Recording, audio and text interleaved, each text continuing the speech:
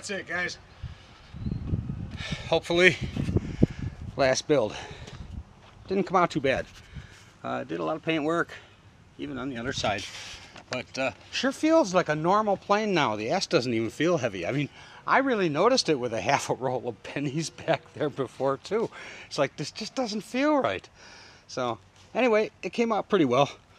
I did the underside, I repainted that up because I pulled all the lights and stuff out. So we got rid of all that stuff. Got rid of the Hobby King light set. This particular model really didn't need that anyway. If she flies, I'll be a happy guy. Had a lot of work to do on the swing though. This thing was really tweaked, like a sprung door, man. It was just, but put weights and stuff on it and let it sit for about 2 days with weights on it and some heat treatment and some reinforcement that I did underneath the wing. I get sun here.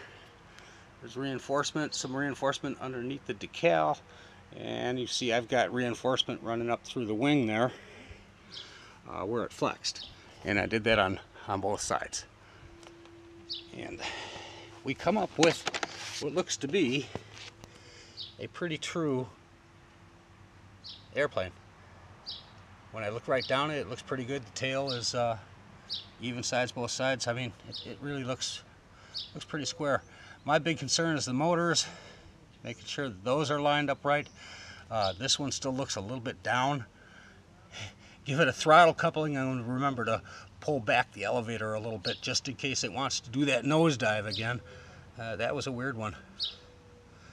And anyway, wish us luck for the next time around. She came out pretty good, guys. Thanks for watching. See you soon.